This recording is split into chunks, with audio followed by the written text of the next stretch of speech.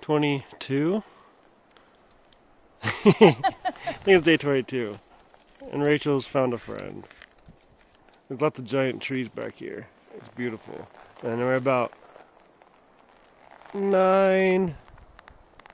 9 miles from Big Bear, which we are going to today to get some more food, clean up a little bit, hug a bear, and continue on.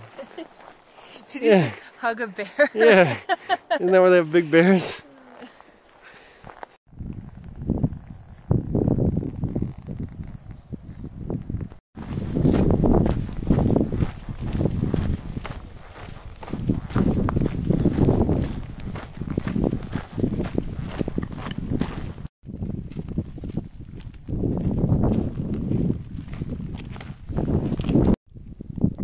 Day 22, lunchtime, Brazil nuts.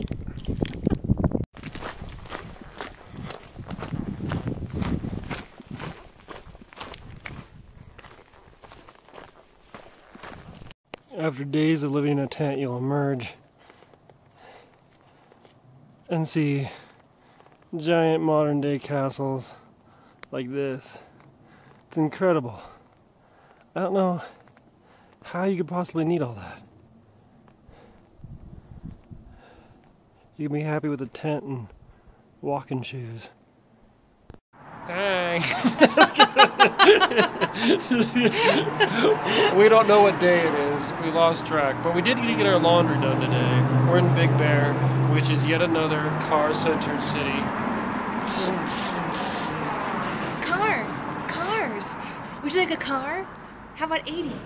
One of the things you realize when you're hiking on the trail and you're walking by feet all day is that, and then you emerge into cities, is you really realize how not walker friendly they are, which is crazy because we're in Big Bear and Big Bear is like beautiful, and there's a beautiful lake, and it's like there's just roads everywhere, and there's nothing you can't access by road. There's like literally nowhere to walk to. There's nowhere to walk. And and we found a taxi.